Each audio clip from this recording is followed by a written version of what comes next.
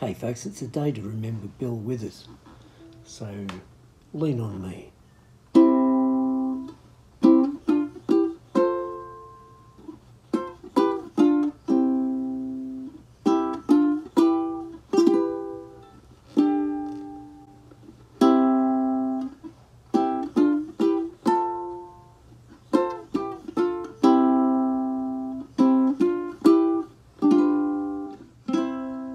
Strings 2, 3 and 4.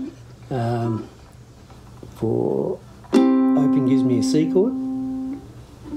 D minor, how can you see that? First finger, you all know how to play a C minor, a D minor rather. And if you move the D minor up without playing the open string at here, you get an E minor. And if you move that up one more time, so now on the 5th fret I'm playing, that's an F. Back through the E minor, the D minor, C, back up, G6,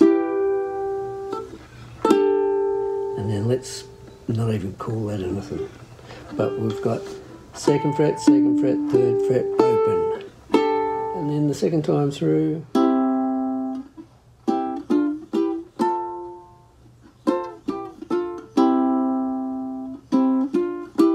G7, C, clear as mud in it.